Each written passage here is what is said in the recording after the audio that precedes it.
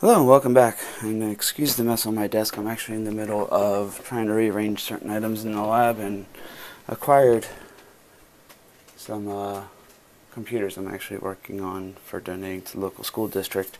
Recently, it was probably about 8 or 9 computers and motherboards and parts, and I need to test and everything. But I usually don't do reviews on sellers, especially not on eBay. Never a big fan of eBay in the past due to past experience, a bad experience I had with them. But there is a guy who is well known on eBay. His name is Franky Tong, and he sells one particular item that I was after. Unfortunately, when I was in communication with him, he was out of stock, but I still did purchase some other things from his site. One of my friends actually told me that his shipping was amazingly fast for coming from Hong Kong to the United States. And I was like, how fast can fast really be when it comes to, shipping halfway around the world? So you can see here on my eBay profile, I actually looked at this today and this shocked me. Payment sent on September 24th. Today's date is actually October 2nd. It was estimated delivery between October 6th and October 20th. And I was on eBay today and I figured I'd just look at some of my shippings and see where they're tracking to, and it said delivered to mailbox. I said, you gotta be kidding me already. So I'll be darned, let's take a look. I walked down to my mailbox and there it was. To the United States from Franky Tong in Hong Kong. And that was really fast. I mean, amazingly fast, considering I actually held off on shipping this package a day. I asked Frankie, said, please hold off on shipping my order because I may add 1 or 2 more things to it. He said, no problem. So the actual purchase date I showed you on the eBay profile, it didn't actually ship until 2 days after that purchase date, and that was at my request. I want to be clear about that. He didn't hold off shipping. He was ready to go that day. I asked him to hold off because I wanted to add a few more items. So let's take a look at the packaging quality for such a speedy delivery from halfway around the world.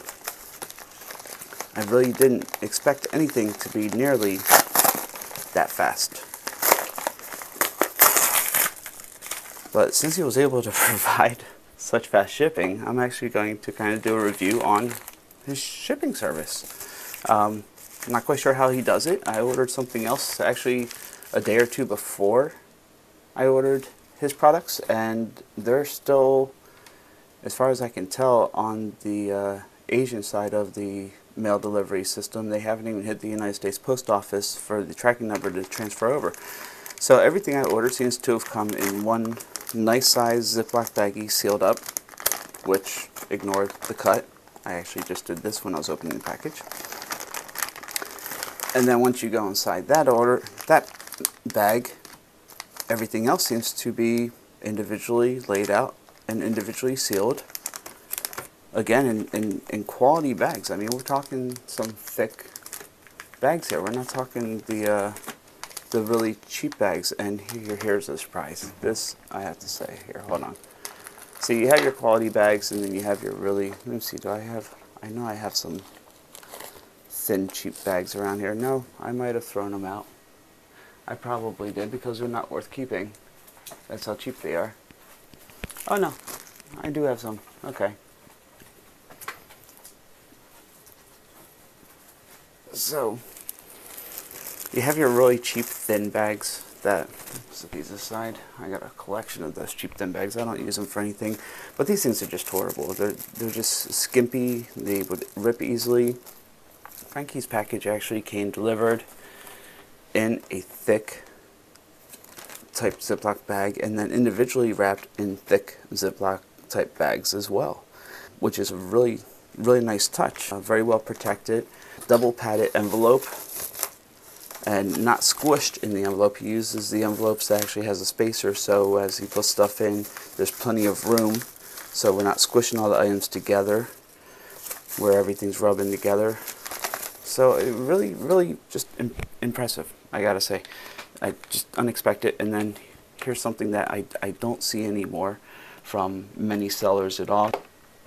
I've received, I can't tell you how many items that are IC based or static sensitive, chips or programmers, and they've come in stuff like this. Take this for example, this little pink bag.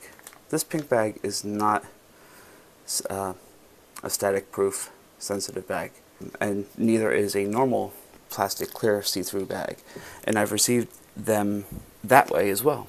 It just boggles my mind that, you know, I receive certain things that are static sensitive that are actually wrapped up in standard plastic, and then my first thought is I have to test these chips to even make sure that they're working. You know, if I ordered any IC chips from Franky, I wouldn't worry about it because they come in true static sensitive shielding bags, which is another great quality that I don't see that often. So here's an IC programmer. This is for the USB power monitor, which I haven't received, and this actually comes with 4 the pogo prongs, and you can see they're actually sealed off separately in the top of the package here, so they're not mixed in with the programmer and the cable as well, which is really nice. And I don't have the programmer yet, so I don't have the device that I need to use this for the program, so I'm not going to open it right now. But you know, the color he does tell you is just whatever he has in stock. I'm glad to see I got red and not something like pink or something. Red's actually one of my favorite colors, and red and black is always a nice combination. Matches every other cable on the desk.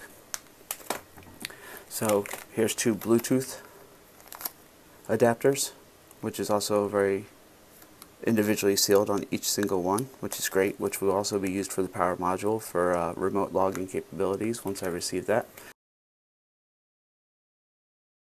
So we'll leave this alone, and we'll do a separate video on soldering those into place. You can never have enough cables or adapters for that fact. So he had a large variety of different cables and adapters that he says on the description are nice silicon gauge wires, and these are 16 gauge wires. These are quality pressed cables. These are not just, you know, some kind of cheap banana plug where it's just the cord's just pressure snapped in there or anything. This is completely sealed, has tension relief on it. These remind me a lot of a much better grabber than I expected to receive, honestly. Let me see, this cable here that I actually did, these are Pomona, there it is. So these are these I ordered separately and actually adapted onto this BNC cable. It originally came with cheaper mini grabbers, and these actually remind me of a smaller version of the Pomona grabbers actually. They have a good spring retention feeling to it, smooth action, has a slit up top to keep everything in line so it doesn't twist or turn. The cable seals in there nicely. It's got a nice size. It could have actually gone probably to a 14 gauge even. There's enough room in that hole there to put a heavier gauge cable on there, which is nice because this one, being an authentic Pomona grabber, it has a smaller hole. Some of them I've had to drill out if I wanted to use bigger wires or thicker gauges with it. It doesn't look like I have to do that in this case. This one actually came with some really... I lost my black one. Did I just set it aside by accident? I did. These actually came with some nice little mini grabbers. I'm actually very impressed with them. And they're not the cheaper ones, which I usually expect to see. Like, for example, this is the way the BNC to mini grabber cable originally came, and a lot of people are used to seeing these. I even have a drawer full of these as replacements if needed on the fly. And these are very, very cheap, you know, ABS kind of, but they stick sometimes, they bend easy. So this is a really nice mini grabber. I can tell you right now, it's 100% copper. I can see by the tint of it, it's not some cheap gold-plated tin or anything. It actually looks like the hook is wider in width than the mini grabbers on the cheap versions, and it has some strength to it. Good spring retention. Very happy with that order. So let's move on to some of the other things I ordered from Franky Tong here. We'll wrap this up. Set that aside. We'll take the programmer and the Bluetooth chips. Let's see here, grab those, set those aside as well. So you can never have enough cable, and I was actually running short on some of, I can't remember what gauge I ordered here,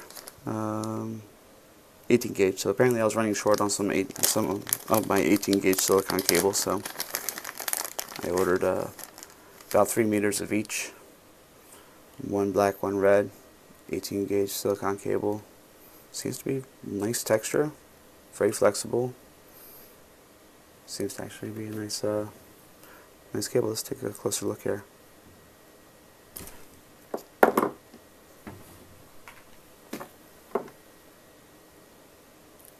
Yep, tin copper, threaded, not solid. Really nice cable. These wires will work perfect for any of the projects that I got coming up, or making my own adapters or hooks and what have you. So, very nice buy from that. And again, I like the individual packaging. We can keep this back in this package and just throw a label on this bag that says the gauge and length, and set that aside. Also got these little adapters here. These are to go from, not quite sure what I was thinking when I bought these. I had something in mind. I don't remember what I had in mind, but it seems to be female banana to male banana plug adapters. I have these X-Tech kits that are, these X-Tech kits, there we go. In fact, I think that is why I purchased it. I wanted to actually make a jumper cable out of it, and sometimes certain adapters don't like the shielded banana plug insert. Like your power supply, for example. Your power supply usually has something similar to these kind of plugs.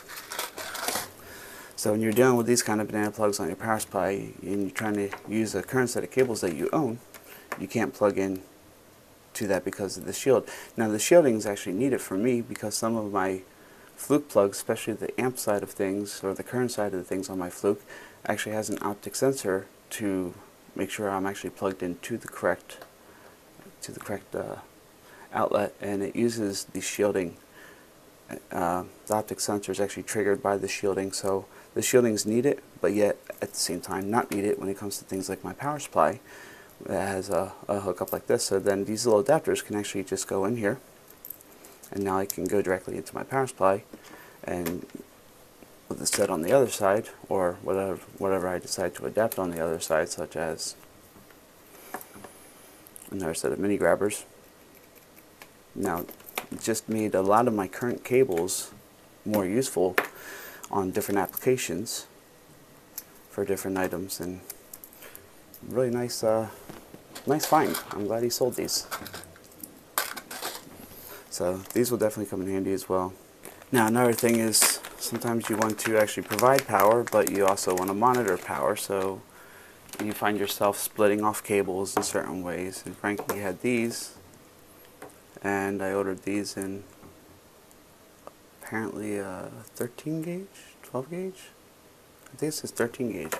Really thick, high quality silicon wire. Since my power supply can do up to 10 amps, I wanted some cable that would be able to handle that if I ever needed to use a full 10 amps. But this does have the shielding on it, which again is very nice to have the shielding on it because of my Fluke meter sometimes requires it with the optic reader. And at the same time, I can actually split these off if I need to. I can use the adapters that I purchased from him.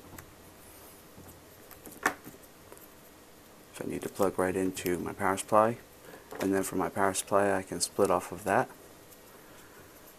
to do any type of monitoring. I might have to order some more of those adapters actually. Nope, they actually do fit. So then I can put a standard set of probes off of there with a mini grabber on the other side if needed. So it gives me more options to split in different ways. and they seem to work with, well, the X-Tex cable for sure. They'll probably work with your standard fluke as well.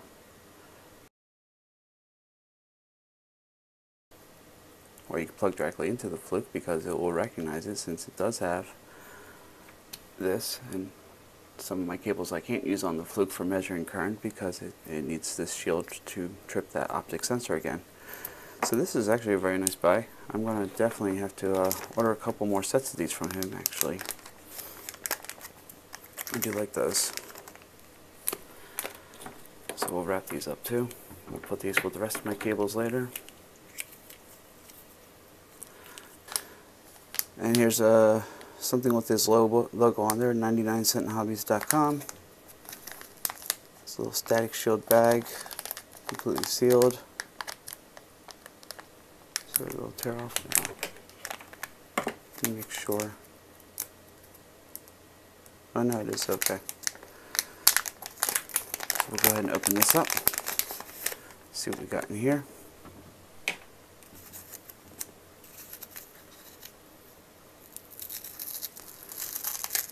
Nicely wrapped, well protected.